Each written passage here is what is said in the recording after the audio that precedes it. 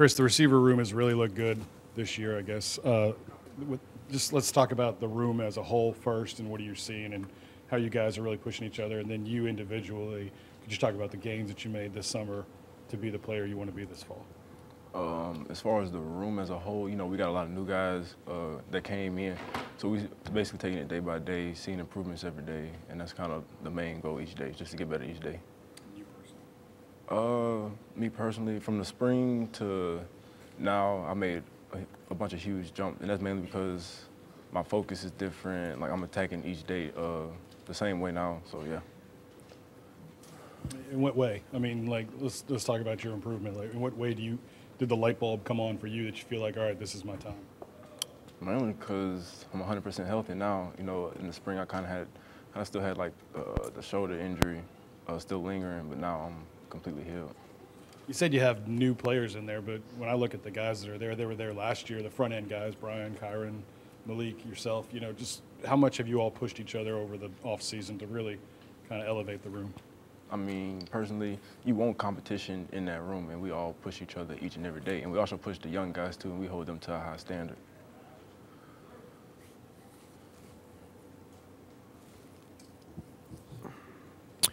So after a couple of years with the program, you feel like you're kind of poised for a breakout season this year? Yes, sir. Like I said, I'm 100% healthy now. I feel like myself. My confidence is back, so yeah. And overall, these two quarterbacks that you're mainly working with, how better are they today than, say, a year ago at this time? We've seen a bunch of improvements from both of them from last year to this season, and that's something that you want to see with your quarterbacks.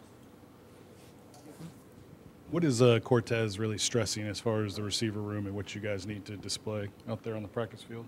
Basically, play fast every play and be key on the small details, because that's the stuff that matters. What is that? Is that getting off the line, foot placement, hands?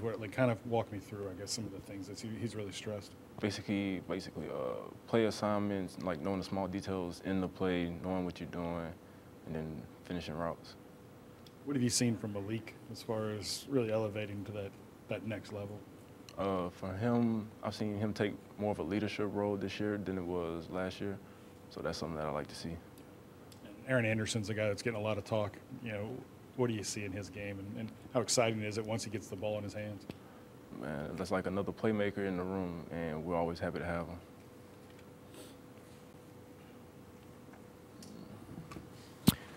Shelton Sampson Jr. for a true freshman, is he picking up pretty quickly? Yeah, every freshman has their days, but for him, he's attacking each day with the same mindset, and that's something that he has to keep doing in order to get better.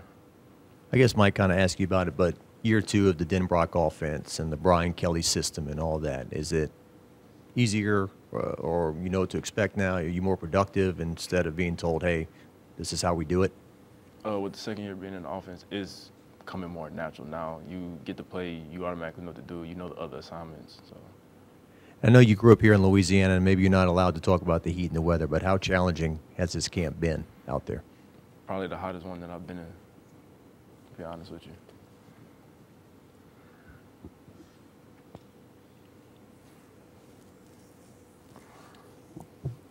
Chris, when you talk about being healthy now, can you just give us a little bit of kind of peek behind the scenes for you, what it was like going through some of those injuries the last few years, going back to high school, frustrations, challenges, and how good it feels to be feeling good physically now? Going back to my freshman year, which was, I think, my left knee or my right knee, it could put you in a dark place mentally, and I was in that dark place for a long time, and I was able to bring myself out of it just by basically keeping faith in God, and now I'm 100% healthy, and I owe everything to Him, and that's why you see what you see now. You talked about, obviously, the physical part and how you got healthy, but, what are some of the mental things that you did do to get completely healthy? Shoot. Prayed almost every day, attacked rehab every day, and I was thankful for my trainers. What were all your injuries? First high school, had a list rank injury in my foot. tore both meniscus and a torn labrum in my shoulder. Shoulder was last year. Yeah. Okay, so what do you want out of this year? I mean, you got a great opportunity, with a really skilled quarterback that can get the ball down the field. You feel like now's your chance? Yeah, most definitely. Like, my goal this year, I just want to basically make a name for myself.